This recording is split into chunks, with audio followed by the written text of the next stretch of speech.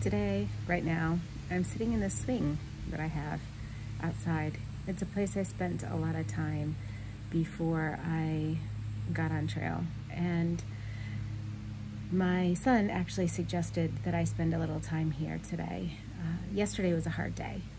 It's hard to transition for a lot of reasons. And I shared some of them with some family members this morning.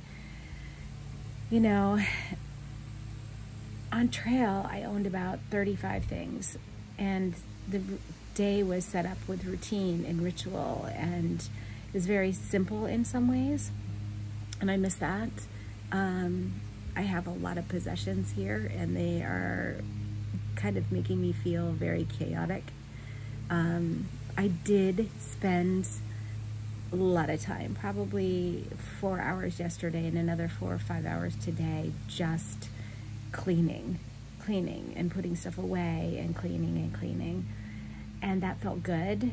I don't think it was necessary, but for me it helped clear my mind, it helped clear some clutter, it helped make me feel like I was here versus kind of in that in-between. But my son suggested that I also do something that I enjoy. And so that's why I'm sitting in my swing with a cup of coffee, and I'm about to delve into a good book. I haven't really talked about what this transition is going to be like while I'm home.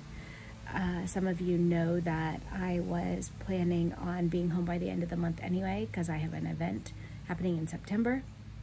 So I will be home through that event, and then we'll see. I don't want to make a commitment to necessarily getting back to the Thru-hike. Maybe I will, maybe I won't. Right now, I am going to let my body heal, and there was a lot of overuse of a lot of the parts of my body, and they are talking to me, specifically my knees and my feet. Also, I've had a lot of issues with my left shoulder, so I'm going to maybe get some treatments for that and use these next 3 weeks before I leave to kind of rehab all that I have done over the last 5 months.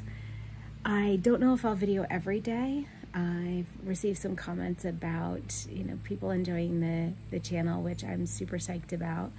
And I hope you follow along. I do have a couple of adventurous things coming up, and perhaps we'll be back on trail at the end of September. So please stay with me if you're interested.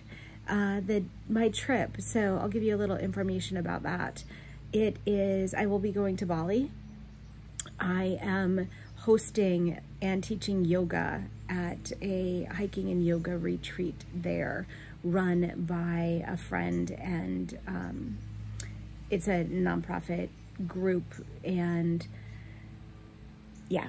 So I can give you all the details, but basically I will be getting on an airplane in the middle of September and flying to Bali and teaching yoga there and doing some hiking and volcanoes and lots of fun stuff. So if you want to follow along with that, that would be great. I will see if I can continue to video as I, come back to real life, and also share a little bit with you about what did I learn? What did the Thru-hike mean to me? Why did I get what I wanted out of it?